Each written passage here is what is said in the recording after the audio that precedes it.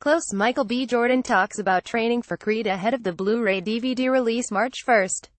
Sylvester Stallone is ready for a rematch. The actor, who famously launched Rocky in 1976, has signed on to direct Creed 2, Stallone announced via Instagram Monday night, looking forward to directing and producing the incredibly talented Michael B. Jordan in Creed 2 next year. Stallone wrote, adding one more round.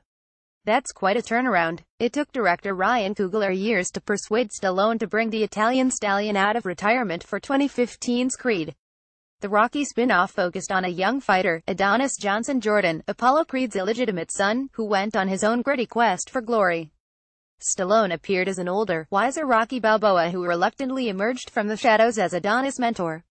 The film proved brawny at the Thanksgiving box office, earning $109.7 million on a $35 million budget, and sent Stallone back to the Oscars, where he was nominated for Best Supporting Actor. He received Oscar nominations for acting and screenplay for the original Rocky in 1976. Coogler has since been a little busy directing Marvel's Black Panther, which hits theaters February 16. Stallone directed 4 Rocky films, and last helmed 2010's The Expendables.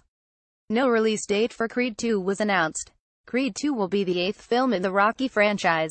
A representative for MGM did not immediately return a USA Today request for comment. Read or share this story. http://sussit.ly2kcm8. Share your feedback to help improve our site experience.